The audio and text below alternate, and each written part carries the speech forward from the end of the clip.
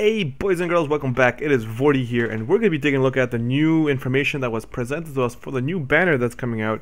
And obviously, to keep it in the loop of how things are done here as normal, I'm just going to be in the middle of a fight, just fighting this guy here.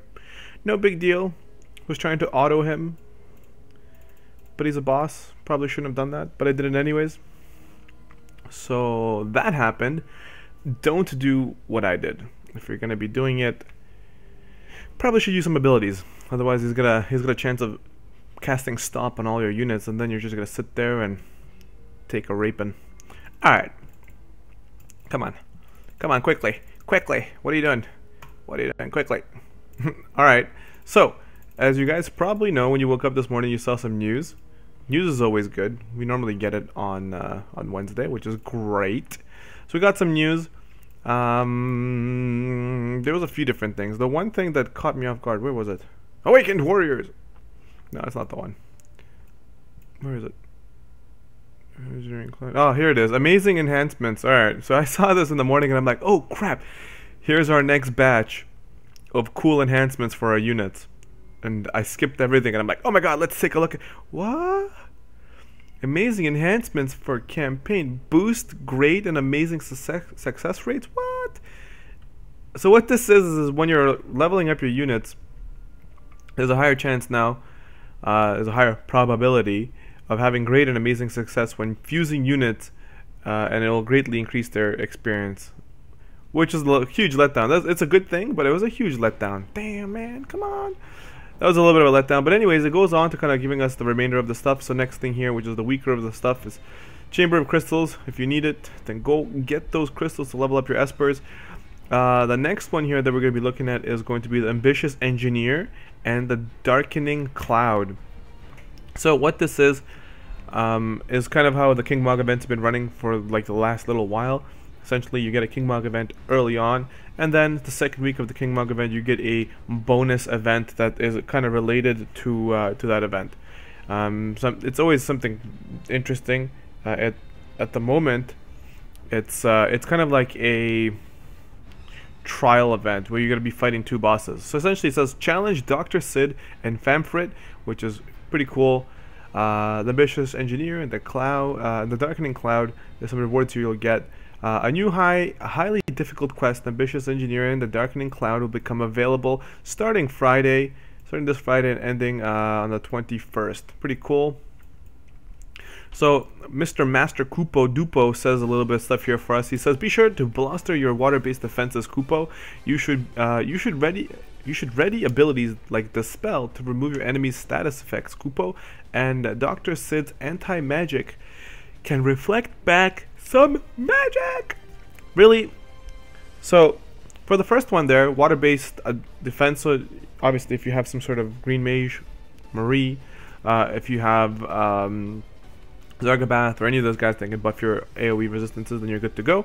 But the one that's really interesting is the spell move. So if he's going to be buffing himself with some buffs, really, I wouldn't bring the spell. If you have Zon, I would probably bring Zon instead, and steal that buff for your whole team, depending on how good the buff really is. So that might be your better bet, but we'll see exactly what the event is about. I didn't do this one in the Japanese version, and I really don't know anything about it. So I may be going in there pretty blind, which is fine. And when it comes around, I'm more than likely going to be bringing Zon myself to make sure that I can take that buff and keep it for myself, especially depending on what it is, right? If it's something silly and I don't really need it, then I'm just going to bring a unit that has the spell, or bring Ramu. Ramu has the spell in his kit. If you picked it up, then you'll be able to use that. And then the anti-magic, which can reflect some magic back, it's going to be a little bit interesting. I wonder how that can be dispelled, because the way I'm looking at it, dispel is a spell, so if it's reflecting, will it reflect the spell back at you, or will it dispel that? Which makes it very interesting, considering if for those of us who might have, which is going to readjust, for those of us who have Bushido Freedom, technically it's not, well, it isn't magic, so nothing technical about it, but Bushido Freedom will actually remove it completely. So if he casts something on himself, then we can remove that off of him with Bushido Freedom. If it's something that's naturally in his kit or just naturally on him, then it's going to be a little bit interesting. It's going to be really interesting fight. So based off of what we're getting here, it's got me thinking a little bit. I think it's going to be a fun fight. Two people to fight again. For completing the ward initially, you'll get the 4-star Trust Moogle, which is 5%. If you clear it and you use the Waterega, you will be able to get the 10,000 moat, which I don't think is as big a priority for a lot of people. Completing it with a party of 5 or less, you get Earth Resistance plus 15%. I don't really know what to say about that. This would have been useful during the Titan raid, but you know, more resistance is never bad, so pick that up. Now here's the big one. Clear without using green magic, you will get a manufactured Nethicite. So anyways, what it does is it nullifies one magic cast by an enemy for 1 turn. This is similar to what Celeb has. She's got Sealing Blade, I believe it's called. Sealing Blade does the same thing. It nullifies one spell, and then you can have this ability now that you can actually cast on yourself, which will nullify a spell as well. Which is interesting, because then you can kind of do it multiple times, and you actually don't have to bring Celeb only, you can just have it, which is crazy. Alright. So, this is going to be the good one. If you can get that, then you're going to be pretty happy. The rest of these rewards you can kind of go without. So, enlist the help of these dudes here from Final Fantasy XII banner to help you achieve it. We know the spew on that. Zargopath would be probably really useful here. If you are lacking a tank, then Razzler would be pretty good too. Ash might be pretty good as well. So these 3 would be pretty good. Van I would probably avoid, unless you don't have a full break unit and you want to break them, then that's up to you. Next tier is the Promised Beyond Time. So it's a story event, just like the first story event which you got, which was just a little while ago, which was about Folan and Amelia and Camille. This is the next set of story for us to kind of be able to adventure through. I really like these events because they get, you're kind of guaranteed to get these amazing items that you normally don't have access to anywhere else. So you'll get some story items, which is like weapons or something, and on top of that you'll get a lot more chances to kind of guarantee yourself some pure crits or mega crits or giant crits or whatever, whichever the category you fall under. When you get it, you'll get those as well. So new characters, introducing a new Final Fantasy Brave Exvius story event starting on Friday till the 28th of July. You're gonna have this event live. So essentially what it is, it's got a little thing, you click on it, you go into it, and then you will be locked into an event. You pick a party, and that party stays with you till you finish the event or till you fail. You cannot change your party, you cannot change anything that you didn't bring with you from the start. It's through the whole clear, right? So it's like 10 or 15 fights. So you gotta make sure you think it through. Don't bring units that are not good. I don't really know if I can say it any other way. Just make sure you don't bring any bad units. I know, like most people, like how I am, I normally bring, like when I'm clearing story and it's easy stuff, I will bring characters I don't get to bring along because they're weak, but I really like them, right? Like Zidane. Zidane's really weak, he's a bag of chips. But I like to bring him along. I gear him out, I deck him out with the best possible gear I can put on him with like a bunch of TMs, and then I bring him along to clear the stories because he's one of my favorite characters. I like to do that. So don't do that for these events if you don't want to have to repeat it. And let me explain that. If you get to the last part of the story, you say you clear like 10 fights or whatever, and then you missed like one of the achievements or whatever, or the challenges, you're gonna have to clear the whole thing all the way through from the beginning just to get that last one. So look in advance what you need, and then bring units that cover all of those elements and to cover all of those things, like which espers you need to bring along and stuff. So it takes a little bit of premeditated planning. Do it like that and you'll be very good. You'll be happy that you sat down and took a second, because if you miss one of those and it's something you really wanted, you're gonna have to redo it again, and it's lame because it costs you a lot of energy to go through the whole thing. Alright, so they kind of explain that to you here. Go to the map, blah blah blah, then you'll be passing through all of these things. You start at the first one, you go all the way through. Ones that have like a scroll or a map looking thing on it, that's where you're going to get a story. Where there is the swords, that's where you're going to be fighting, right? So you get a little bit of story, a little bit of fighting, and stuff like that. As you can see here, there's different kinds of things you're going to be getting through the rewards. You get some Trust Moogles, some Crysts, Lapis, tickets, and then some Materias here. And you kind of clear through it, and there's different sections of it. So I think last time we had like a dozen, I think. So it's actually really nice, and they kind of explain everything for you here. So in the battles you will consume energy, whereas in the story scenarios there's no energy consumed, which is cool. And then it says here, ability awakening materials introduction. White Alchrist enhances white magic. Power Pure Christ mainly enhances attack abilities. So and here are the items that are being that you can get. These are normally in the last like 2 stages or 3 stages. You can get Elven Gloves. It is an accessory with MP 20%, which is really solid. Wind and light resistance 30%, which is again really solid. Enables Song of Memories when equipped. Song of Memories gradually restores hit points and MP for all allies while singing.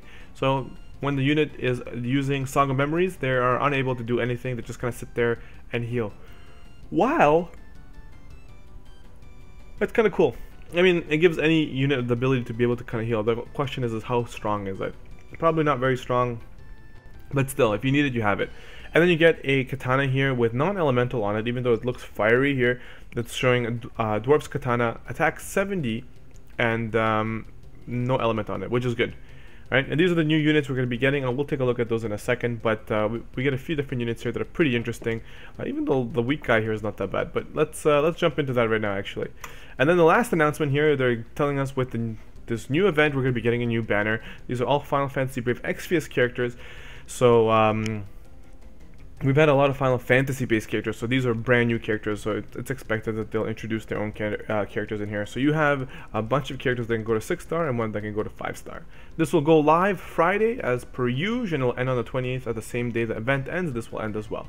So the big kahuna in this banner is going to be called Lunera.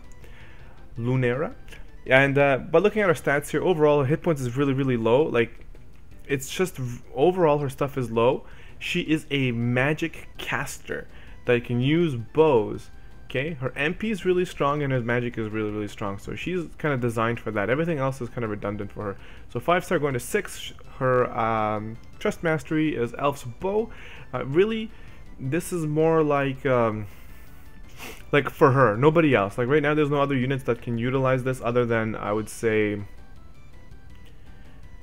probably say Noctis can technically utilize this because he can use bows, I believe. I can't remember now. Maybe he can use bows to kind of give him that hybrid magic boost if you're looking for it, but I don't really know if he can. But either way, this is really designed directly for her. So if you do get her, you want to get the best out of her, you're probably going to want to get this bow. Looking at the abilities here, Auroral Ray, wind and light damage to all enemies, not bad. Elf Superior, boost wind and light resistance and magic and spirit when equipped with a bow. So that's a self buff to herself, which is really cool. She is required to use bows, we know that based on her thing here, and then she'll get a buff for doing that, which is good. She also gets a global upgrade. This is similar to what we saw with Fallen. I'm going to assume it's a +2 ability. So Elven Song gradually restores hit points, MP for all allies while singing, and will also boost attack, defense, magic, and spirit. So because once you start singing, your unit just sits there and does nothing, I'm going to assume this is going to be a pretty substantial buff. It's not going to be like 60%. You're looking at somewhere like 80 or 90%. I don't think it's going to be 100% because Ramza is going to be the big kahuna for that, and I don't think they want to overshadow him that much because people have been waiting for his enhancements. If there's another character that can do it and it comes out sooner, then Ramza is going to be super overshadowed and it's going to be a little bit lame. So I'm thinking like 80% or 90% buff to all of those, which is still really big, but this unit becomes useless while singing. He just sits there and sings, but you get the buffs, right? So overall, this unit is pretty interesting. I don't know much about her kit, or his kit, or her kit. I don't know whether it's a boy or a girl. I'm going to assume Lunera. I'm assuming it's a girl. Well, I mean, I can tell by her chest here. Definitely a girl. I mean, maybe a guy's got that. I don't know. But anyways, I'm going to stick with the girl here. So this chick is really good. Just by looking at her stuff, not knowing what's else in her kit without actually looking at it. She's pretty interesting. She kind of is sitting on that area kind of where Ramza is, but she has usefulness, whereas Ramza really is just there for buffing and does nothing else with some breaks. Alright, the next one here is Bran. So Bran is a attacker, like a physical attacker. You can see by his stats here, everything is pretty weak except his attack. Hit points is okay for an attacker, so it's not bad. 5-star going to 6-star. Job warrior up here, the job is archer. Elven's Pride is the trust mastery, boosts MP by 30%, attack by 20%, lightning resistance by 30%. I really like these. You guys should probably know that by now. I'm a big fan when there's multiple stats on there and the stats are relatable. So MP can go with any stat. So every unit uses MP, so it's nice to see. So any character that's going to require attack, they're going to benefit from the 30% MP. So this is a really nice TM. If you do get Bran, my advice is to pick up his Trust Mastery. You're going to be very happy with it. It is very nice. Plus lightning resistance is always a bonus. Looking at his abilities here, Lightning Shield boosts lightning and light resistance for all allies. That's not bad. Bright Storm, light damage to all enemies. Alright, so it's a theme here. They're doing light damage. Thunderclap, lightning and light damage, and reduces lightning and light resistance for all enemies. So very nice. He kind of buffs his own damage output by debuffing his enemies. Overall, another interesting unit. Again, without looking at his full kit, looks okay. I haven't heard anything super crazy. I have a bunch of this guy on my Japanese account that just fed them into each other. Haven't leveled them up or used them, so I can't tell you much about it. But again, once we get the patch notices to see what the changes are for global, we'll cover that as well tomorrow. So here we got Helena. Helena is one of the ones I've kind of heard things on and off about her. Good and bad, and some people are saying like, yeah, you know, she's useful, but we're gonna really see how useful she is. She's got some interesting chaining abilities apparently, so we're gonna see. Speaking of chaining, I believe that Lunera has a very powerful move. This Ray move, I think, is like a multi-attack, if I remember. Like, hits a lot. More than 10 times, I believe it hits. I can't remember. Something stupid crazy. She's got an ability that hits super crazy. That was the thing that was standing out about her. But same thing with her. I think they said there's like some sort of move in here that kind of attacks multiple times. It's interesting. So overall, marketed as a physical attacker, every other stat is really weak. The Trust Mastery is Mystical Skull, which is an adventure thing that's pretty funny. He gives you Hypermentalist as an ability. Can't remember what it really does, but she, as an ace adventurer, can equip short swords, whips, and throwing weapons or guns, and can dual wield them, which is really cool. Endless Dream puts self to sleep and restores hit points and MP. Urgent Rebirth, revive one ally from being KO'd. She's got raised. The rest of her kit, again, for the rest of these guys, I never looked at it, so I'm not really sure. Her magic, Mystic Skull, is actually pretty cool. So I'm gonna have to take a look at what Hypermentalist does once it comes out. But overall, I have nothing to say good or bad about this unit. The stats are a little bit weak. That's about it. And then the last dude here, who is going to be the one that you're gonna get the most of, he's a blacksmith. Name is Ruggles. Set up as a support unit. He goes from 3 to 5 star. His TM is really nice. 108 attack for a hammer or mace. Earth element, this is really, really good. We haven't had anything similar like this since Aileen's weapon, so this is really nice. And he's a 3-star. You'll be getting a lot of them. He will boost your earth resistance. You'll be able to sing as well, Song of Memories for all allies. And he's got Special Hammer, which deals partially unmitigated damage to all enemies. So overall, the banner looks pretty interesting. Again, I'm going to wait till I see exactly what kind of buffs or debuffs they're going to be doing for the global version before I make my decision whether I'm going to pull. I'll be making a quick video kind of covering those changes and letting you know exactly whether you should be pulling or not on that banner for sure, because I think this is one of those ones that you're probably going to be able to skip because no real niches are being filled here except Lunera with that singing. But Ramza's enhancements are around the corner, I'm hoping, so we'll see about that. Alright guys, thank you so much for sticking around. Let me know how you guys feel about this banner and this event that's coming out for the Final Fantasy Brave Exvius. And let me know how you guys are doing in the previous event, and we'll chat, and I'll see you guys in the next video. This is Vortie, and I'm out of here. Peace. Oh yeah, don't forget to like and subscribe and follow me on Twitter and Instagram and all that good stuff, because that is also live. I'll try to make sure that I remind you guys till we get more followings. I will see you guys next time. I'm out of here. Peace.